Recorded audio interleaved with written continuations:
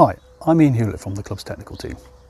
We're open for your inquiries, and over the last few weeks we've had a number of questions from members on similar subjects. One of those is nose weight. Here is a selection of tools that can be used for checking nose weight. For a stable, well-behaved caravan or trailer, you need a certain amount of downforce. This is known as nose weight.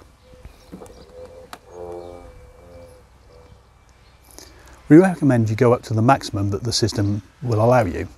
However, you'll normally be limited by the tow car. You can check these details on the club's tow matching service.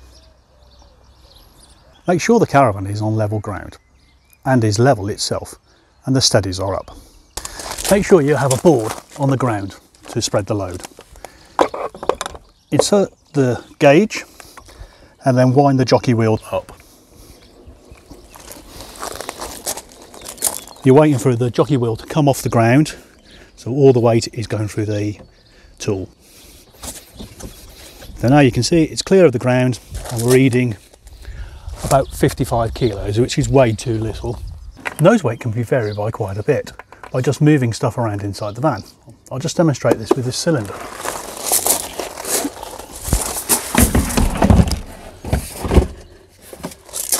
See, the weight's now gone up to 75 kilos. Too little nose weight will cause instability issues at speed, so avoid loading items rear of the axle.